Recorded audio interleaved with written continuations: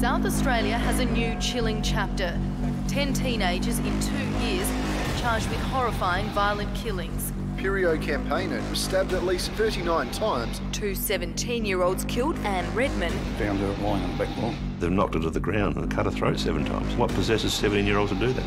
All murders by their nature are violent, but Kapunda was in another league. I've heard coppers say they've never seen that much blood. They don't deserve this. You can be forgiven if you're in that community for wondering who was going to be next. A gorgeous young girl put to bed by her mum the next morning, missing. The alarm was raised by her parents just after 6:30 this morning. If someone is watching this, Don't hurt me.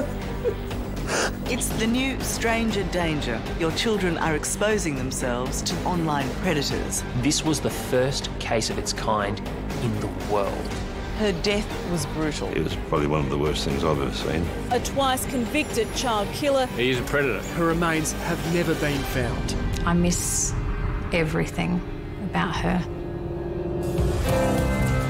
Adelaide has had a very bad run of sex killings, kidnappings and disappearances. She'd been strangled and dumped. The body count in Australia's worst serial killing has risen to 10. South Australia has a new chilling chapter. Most have been mutilated, their legs and feet cut off. People could just disappear off the streets.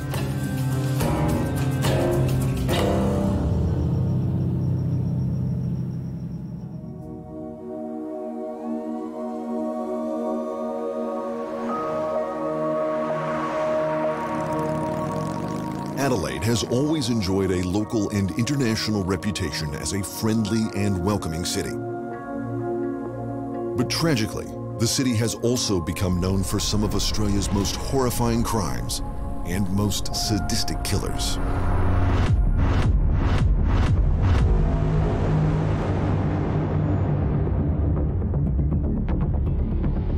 Eight people were discovered in sealed vats in a disused bank vault at Snowtown, north of Adelaide. Australia's worst serial killing. They don't deserve this. All were drugged and held captive, in one case for up to 5 weeks. These people are predators. They're evil. In 2010, 300 members of the public became witnesses to a brutal homicide. Xylo Abrahimzadeh stabbed his wife Sarah in front of hundreds of guests at the convention centre. The incident flared during the night and resulted in the man stabbing the woman toward the end of the event. 32-year-old Peter Livingston and a friend were planning to go to the pub. The friend went to the bedroom to change, and when he returned, Peter was gone. 2 weeks later, Livingston's severed arms and legs were discovered almost 9 kilometers away in a storm drain. But even these shocking cases pale in comparison to the events of Father's Day 1971 in the town of Hope Forest. Clifford Cecil Bartholomew murdered his extended family, including his own children, in a wild rage. He executed his family. The 17-year-old daughter. He said, "Don't, Daddy, don't." He shot her in the head. It was Adelaide's very first taste of a mass murder. I've always believed it's a given that husbands are there to protect their wives. Fathers are there to protect their children. He failed.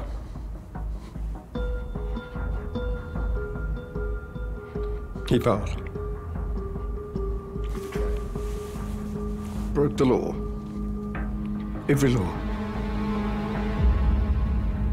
And that makes him an evil person to me.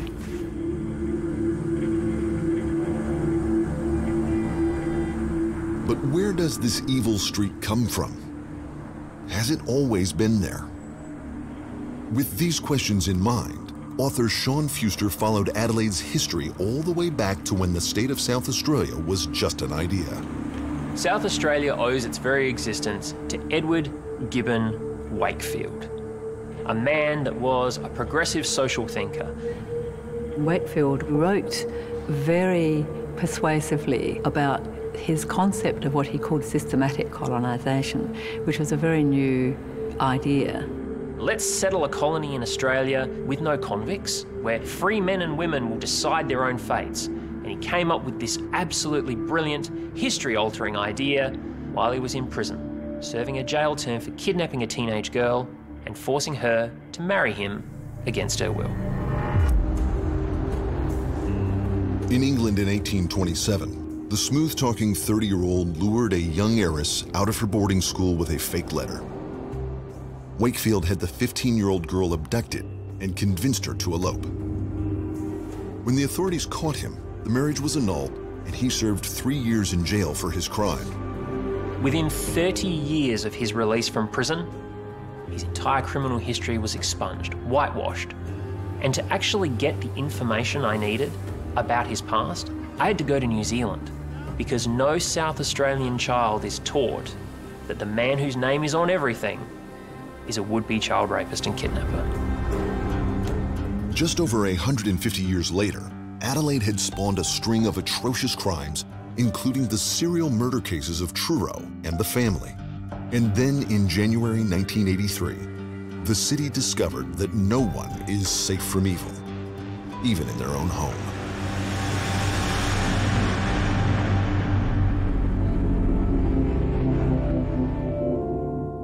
Louise Bell was 10 years of age. A lovely kid.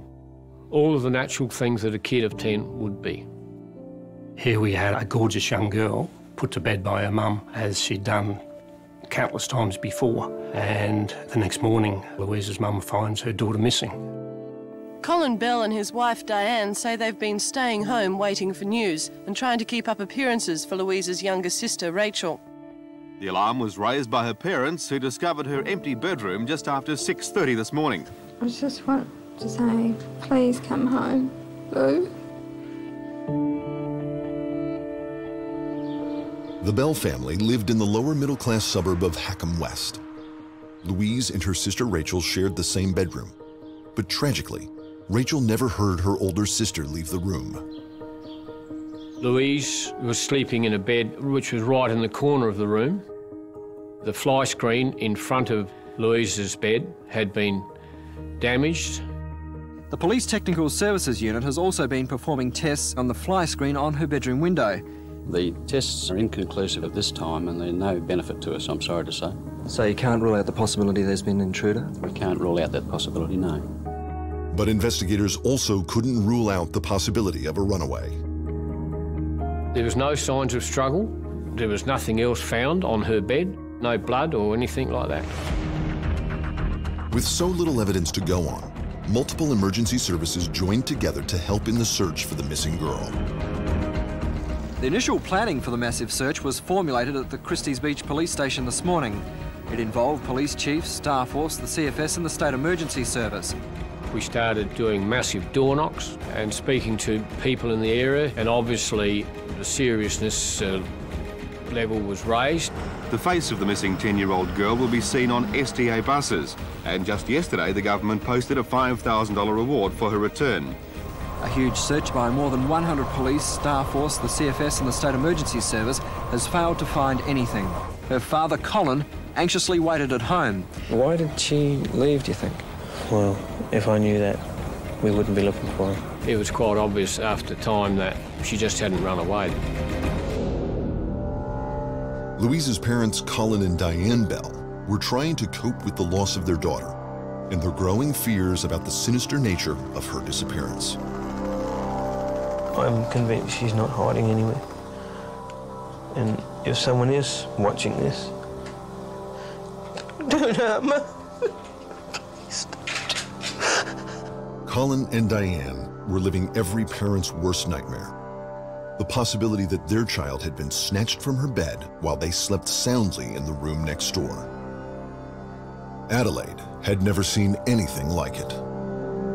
It certainly made every parent look at their child's safety, even in their own house. This gives you a bit of a feeling how Colin and Diane felt. He said, we put our light on in the shed. I said, why do you do that? Because we think that she might come back one day, and if we're not home or if she can't get in, she can stay in that shed overnight. I just want everyone to maybe look at their children and think, what would they do if their little girl or little boy was missing? While the Bell family were preparing for the worst, nothing could prepare them for what would happen next. Over the ensuing weeks, After Louise was taken, her abductor taunted police. Initially, he made a phone call to a neighbour. Superintendent Edwards won't say when this person contacted police. As a result of a communication from a man, it is believed that Louise Bell is being held at an address in the Adelaide area. He said, just to prove that I am who I say I am, if you look underneath a brick, it's at the corner of Beach Road and South Road, they will find Louise's earrings. The police went straight and lifted up the brick, and there were a pair of earrings, and they identified them as belonging to Louise. There was now no doubt that Louise had met with foul play, and her abductor's taunting didn't stop there. Louise's folded up pyjama top was left neatly on a neighbour's lawn. It's a mystery which has grown deeper with every new day that's passed since Louise was last seen. Why would he do that? Many of us have tossed it around a number of times as to what's he up to there. Is he playing games? Is he taunting us? You really have to wonder what his motivation was. Do you liken it to a pyromaniac who lights a fire and then half an hour later is one of the faces in the crowd watching the fireman put it out? Did he get some excitement out of it by doing that? I don't know. There could be all sorts of reasons. Obviously this person only knows themselves why they've done this, and I just hope that they have some spark of humanity left inside them.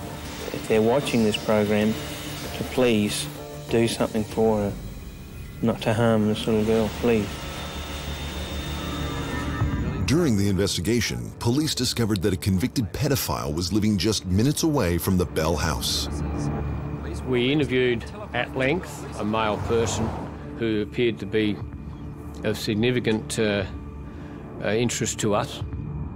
10 months after Louise was taken, cleaner Raymond John Giesing, who lived 500 metres from the Bell house, was charged with her murder.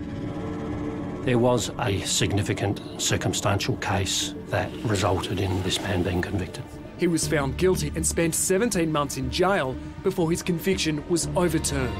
I had a feeling yesterday that I would get off, and this happened. In 2010, Giesing would again be convicted of child sex crimes against 2 young girls. However, with no new information, the investigation into Louise Bell's disappearance had come to a dead end.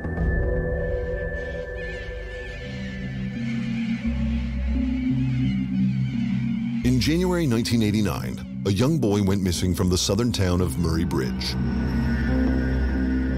Michael Black, aged 10, rode his bike down to Sturt Reserve to go fishing. He's quite a keen little fisherman.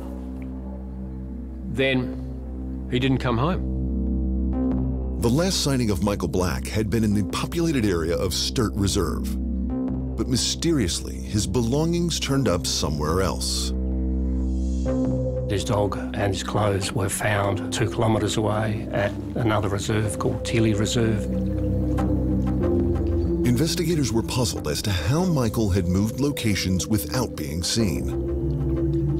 But these concerns were overshadowed by the growing theory that he had been claimed by the Murray River. People found his dog running up and down crazily along the riverfront, and they found his bike leaning up against a tree right on the edge of the Murray. A significant search was undertaken for Michael, but no trace was ever found of him. With the mighty Murray refusing to offer any clues, detectives were again left with insufficient evidence to move the investigation forward. We never got anywhere until the young teenage lad who lived in the southern suburbs escaped. Almost a year after Michael Black's disappearance, police were alerted to a terrifying incident involving another boy. A 13-year-old lad was abducted, sexually assaulted. He managed to escape and raised the alarm. The boy told police he had been riding his bike when he was tricked into a van. Within 30 seconds of being in the van, the abductor had bound and gagged the boy. He drives down to Maslin's Beach with the boy, and he gets the boy's bike and leans it up against the gate. He then drives off, and the police find the boy's bike, and where are they? They're out on the sea, and they've got boats looking for him. Having successfully misdirected the police, the abductor held the young boy as captive at his house through the night. He ties the boy to a chair, and the next morning, this young boy managed to get the bindings undone, and he runs in next door, and the woman there immediately calls the police. Very brave. His strength of character may well have saved the lives of one or two other children. The police arrested his kidnapper, a high school teacher named Dieter Pfennig. Pfennig was essentially a nobody. He was a mild-mannered school teacher who was obviously harbouring some fairly evil secrets. But police didn't know exactly which secrets until they received a call at the Christie's Beach police station. That's when it all unfolds, the whole bloody thing. Around the time that the boy had been abducted and then Pfennig had been put in the cells, the woman rang up and said he was at our house sometime after the disappearance of Michael Black, and a television article came on, and Pfennig said, "Oh, that's interesting, because I was at Sturt Reserve on that day. And I helped the boy with his fishing rod and showed him my van." They realised pretty much straight away that the similarities in these cases warranted further investigation. When we found out he'd parked the bike there and we knew about Michael Black, it's exactly the same. He's setting it up to make it look as if the boy has drowned again. So for two cases such as this to happen within a reasonably short time, certainly alarm bells start ringing. The detectives' fears that Michael Black had not in fact drowned at Murray Bridge seemed to have been confirmed. Police now believed, as in the more recent case, Michael Black had been abducted, his belongings moved to deceive the investigators. Already in prison for abduction, Dieter Pfennig now faced a trial for the murder of Michael Black. Significantly, the trial judge allowed the use of similar fact evidence, that being the abduction and sexual assault of the 13-year-old lad. Similar fact evidence is a legal tool that is rarely put into practice, for fear that a defendant might be unfairly judged for a previous crime. But in this case, the judge believed that the jury needed to be made aware of the details of Pfennig's prior conviction. If you can introduce the evidence, that's huge. And eventually it brought about the conviction of Pfennig for Michael Black. Pfennig serving a life sentence for the murder. Justice had been served for the keen young fisherman. His murderer had received a life sentence, and investigators had a new suspect for one of Adelaide's most notorious cold cases. Pfennig became a suspect in Louise Bell's murder. Pfennig, a former schoolteacher, still holds a secret which continues to torment the Bell family. Louise had been snatched from her bedroom sometime between the evening of January 4th and the early hours of January 5th in 1983. The investigators' first question, where was Dieter Pfennig that night? He was up in Swan Hill in a caravan, and his wife and kids were up there as well, but they was in a different van.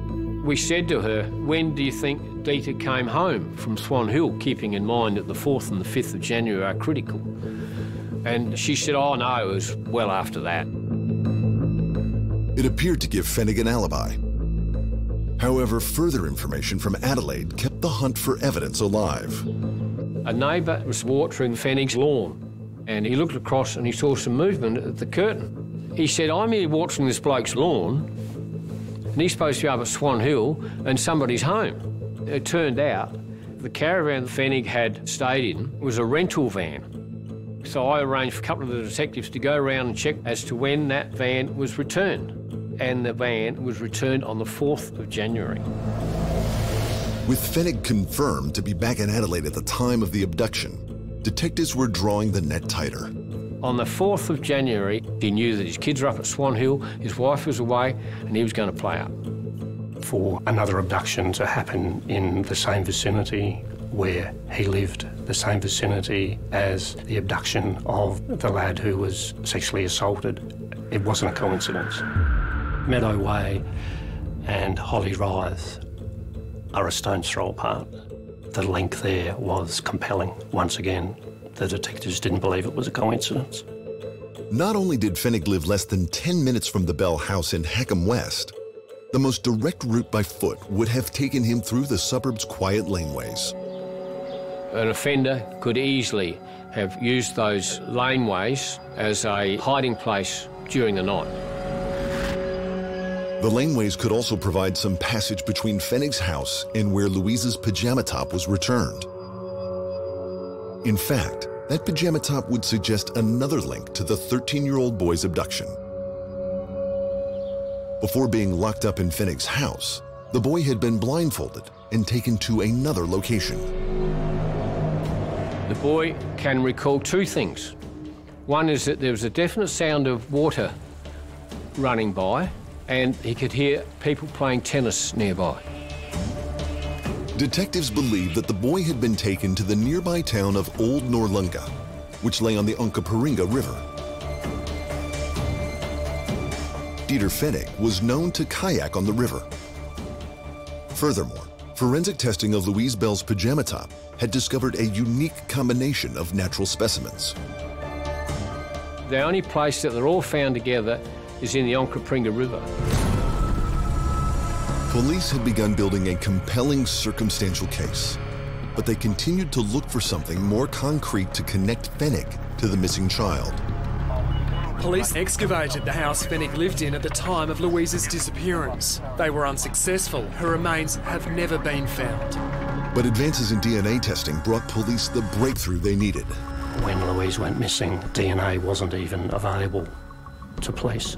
Forensic technology advanced tremendously.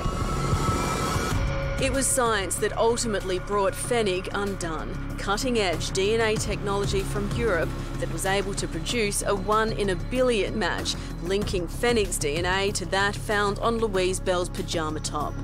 That was the breakthrough in the case that finally resulted in him being charged with Louise Bell's murder.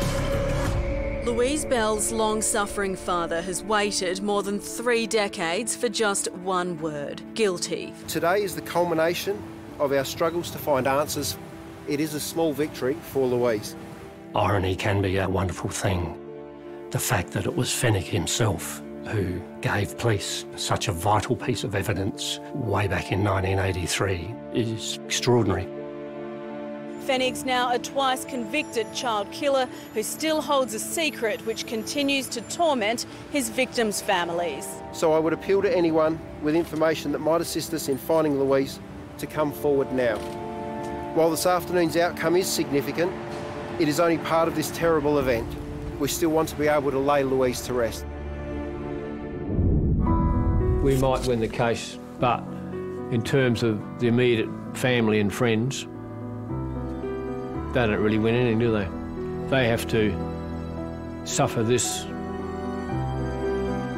horrific thing for the rest of their lives.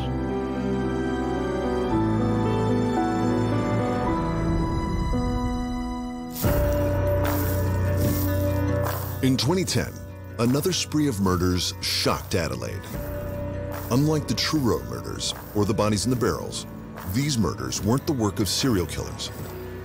Instead, they were linked by one gruesome coincidence. South Australia has a new chilling chapter. 10 teenagers in 2 years charged with horrifying violent killings. Bizarre as Adelaide's crime is, you get used to it being of a particular style.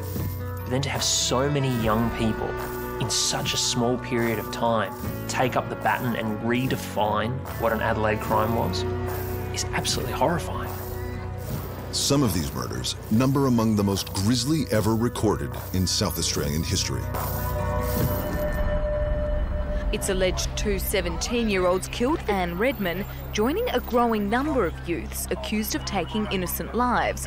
She heard noises at the back of her house and went out to investigate and found 2 young lads attempting to break into her house. She was 84, they're 17. I mean, they could easily run away, but they've knocked her to the ground and they've proceeded to cut her throat 7 times. I mean, what possesses 17-year-olds to do that? Retired nurse Pirio campaigned was stabbed at least 39 times and received 70 wounds from a blunt object. Police announced that they'd arrested 2 people over Pirio's murder. These boys were 14 years old. One stood trial and was acquitted. The other boy was a completely different story. The main offender had an obsession with violent video games depicting murder. It was the realisation of a lifelong goal for him. He's 14 years old and he's realised his lifelong goal: to kill somebody.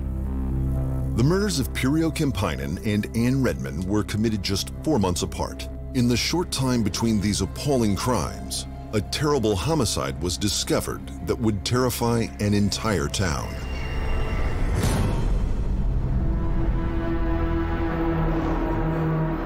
An hour's drive north of Adelaide, this former copper mining town seems unexceptional. Nice little community, just your typical Aussie country town. But in November 2010, Kapunda awoke to the discovery of a horrific triple homicide. And suddenly, everyone in town was a suspect. The victims were found at 11 o'clock yesterday. The tragedy has shocked local residents. Many are in fear. Most people are too scared to go outside.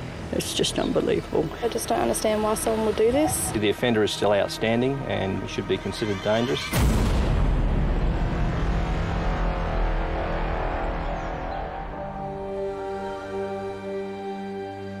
Andrew, Rose, and Chantel Rowe were a popular family and part of the tight-knit Kapunda community. A mum and dad who were hard-working and well-respected in the community. Young Chantel, she had lots of friends, was well-liked in the area. The only surviving member of the family, a son in his 20s, found out about the tragedy while holidaying interstate. Christopher gets on Facebook straight away and says, "Can somebody check on my family, please? Someone let me know that Mum and Dad and Chantel are okay." And he gets a message, "Mate, I'm sorry, they're all dead." Grieving relatives arrived at the Harriet Street home, laying flowers and pleading for help. They don't deserve this. The way they were found turned the stomachs of veteran police investigators. I've heard coppers say that they've never seen that much blood in a single crime scene. Kapunda was probably one of the most violent ones I'd ever had witnessed. Virtually the whole house was a crime scene. All murders by their nature are violent, but Kapunda was in another league. Yeah, it was probably one of the worst things I've ever seen. These people hadn't just been murdered, they've been slaughtered. Just something you expect to see in a movie, you don't expect to happen to your town. I just hope they catch whoever did it soon, because the family is all suffering. You can be forgiven if you're in that community for wondering who was going to be next. They had a fair idea that the offender was one of their own. The crime scene examination lasted days, but forensics had found what they were looking for. Police found a trail of blood outside the victim's Kapunda home, the droplets providing police with the attacker's DNA and confirming it was a male. We got to the stage that if we can identify the person whose DNA is there, we've pretty well got our offender. Detectives have run the killer's DNA through the national database but failed to find a match. It means the man responsible may well have no criminal history. So once again, we were resorted to interviewing people and discounting people. While the crime scene hadn't yielded the name of the offender, it gave investigators a vital starting point. Chantel was raped, and after killing her, the killer redressed her in clean clothes. We understood that she had a party at her house on the Saturday night before the bodies were found. So we decided that we would start with the people at the party initially. Friends of Chantel who'd been in her home have provided voluntary samples of DNA as police seek to eliminate them. We got swabs and prints from all the lads that had been at the party. They were all quite happy to give these samples and prints, and there's nothing to think they were involved in any way. None of the young men's DNA matched the sample taken from the murder scene, so the police started to spread their net. We're thinking we're going to have to fingerprint and collect samples from nearly every male in Kapunda and the surrounding areas. DNA testing the entire community is a last resort, but many in the town favour the drastic move. As long as they catch the monster that did this, then I don't think anyone in town would object. In the initial 12 hours after the murder, police took statements from literally dozens of people who lived in the town, who knew the family. Part of the investigator's job is to collate all these statements. And I recall reading a statement from one of the lads. He made mention that he knew Chantel was a friend of hers, and then he mentioned a party that she had at her house, and he wasn't invited. He also started giving himself an alibi as to where he was, that he didn't need to at that stage. And it's just one of those feelings you get. It just didn't sound right. So he arranged a DNA test of Jason Alexander Downey. It came back positive. The DNA matched Downey. There was a fingerprint in Chantel's blood. That fingerprint matched Downey as well. So it was pretty conclusive that Jason Downey was the offender. An experienced detective's hunch had led them straight to the killer. Jason Downey was a Scottish immigrant, come to Australia with his mother to start a new life. He was just a completely unremarkable lad. There was nothing that struck you about him as being extraordinary, which made it even more bizarre. However, there was one thing that made Jason Downey stand out. He was obsessed with Chantel. He had decided he was in love with Chantel Rowe and that they were going to be together. Constantly ringing her, constantly bothering her, constantly driving up and down outside her house. He was just smitten by Chantel, and I think she obviously said to him, you know, I'm not interested, basically. You know, I have a boyfriend and that's it, and he just couldn't accept it. Just 12 days after the murder, detectives arrested Jason Downey on the strength of the DNA evidence. The accused, understood to be a friend of Chantel, was arrested last night, 100 locals gathering at the Kapunda police station to hear the news. Police will allege Downey attacked the trio after a late-night visit to see 16-year-old Chantel, a former school friend whom it's been alleged he was pursuing romantically.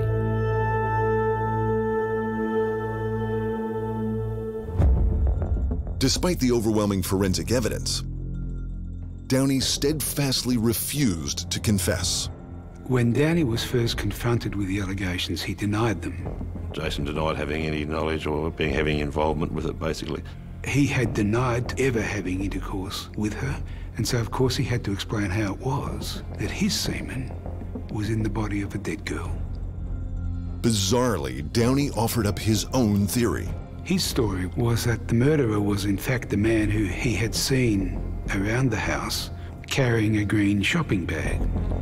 With no evidence to support his strange claim, Downey confessed, but then quickly cast doubt on the authenticity of his confession. He wrote a letter to his family saying that he did not kill these people and that the best deal that he was going to get was to be obtained only through a plea of guilty. This left the Office of the Director of Public Prosecutions in a difficult position.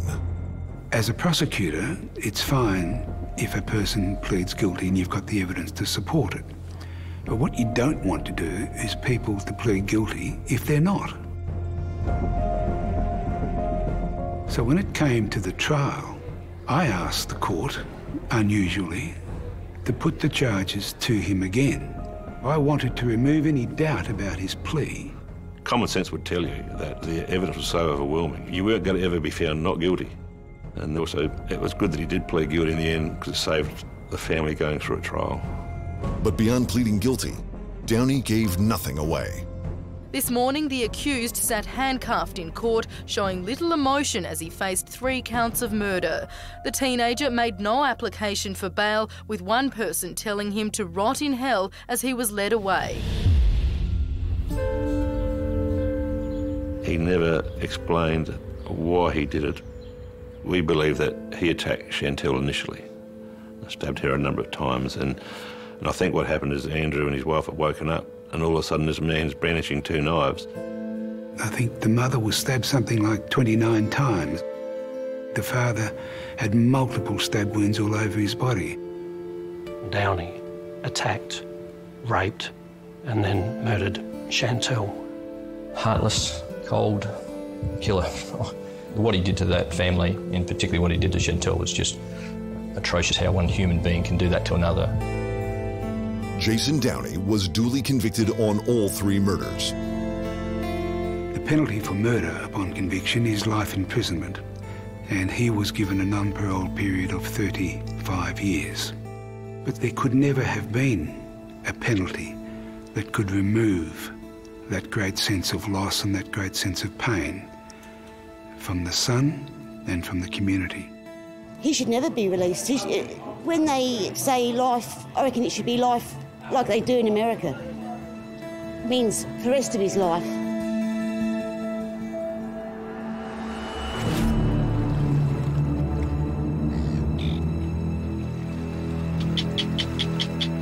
It's the new stranger danger, and what's so disturbing is it could be happening to your kids in your house right now. Every time they log onto the internet, your children are exposing themselves to the very real danger of being stalked by online predators. This was the first case of its kind in the world. No one had ever been lured to their death over the internet before Carly Ryan. In February 2007, police were called to a beachside town where a body had been discovered. Well, we'd heard about it, and a number of us had to go down to Horseshoe Bay at Port Elliot.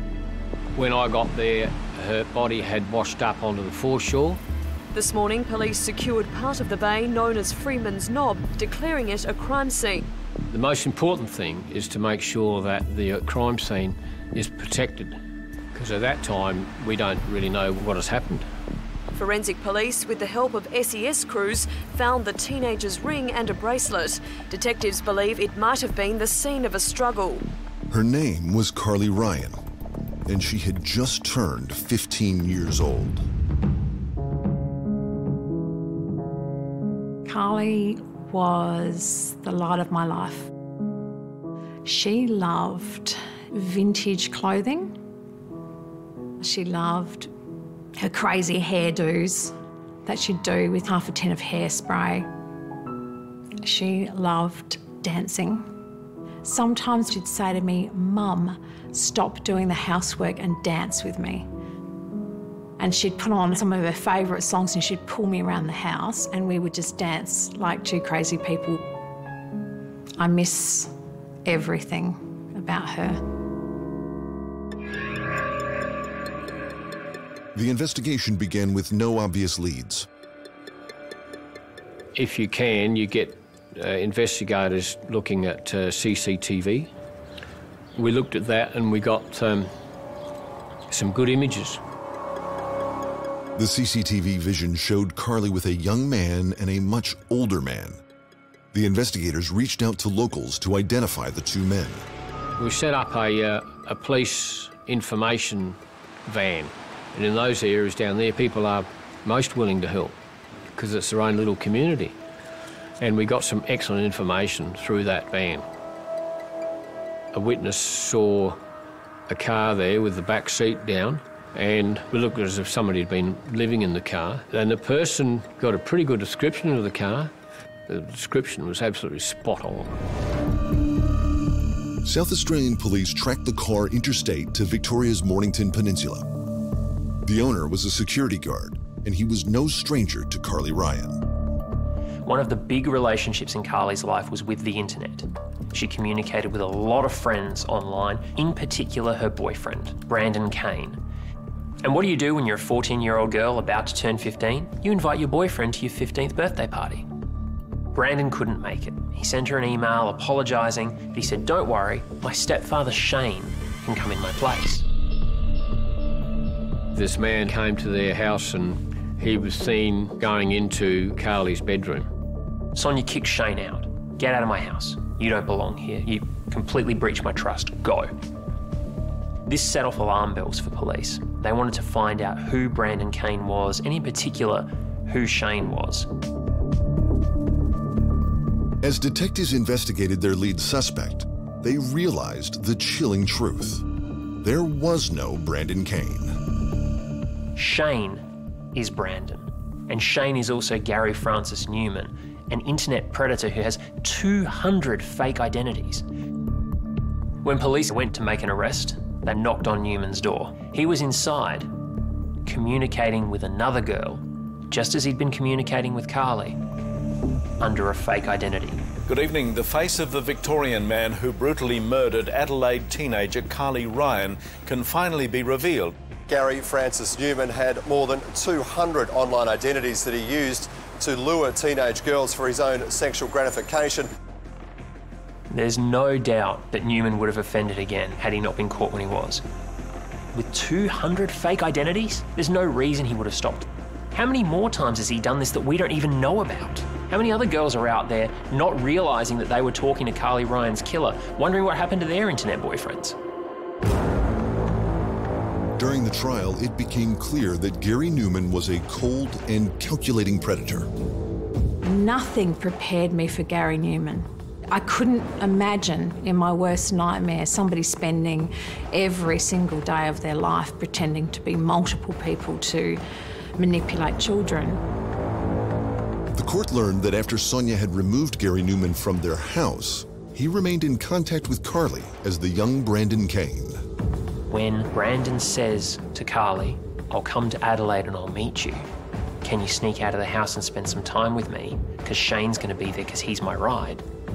Carly agrees. Tragically, Carly hid the meetings from her mother and told her she was staying with friends. She traveled to Port Elliot, where Gary Newman was waiting with a young man he had persuaded to play the role of Brandon Kane.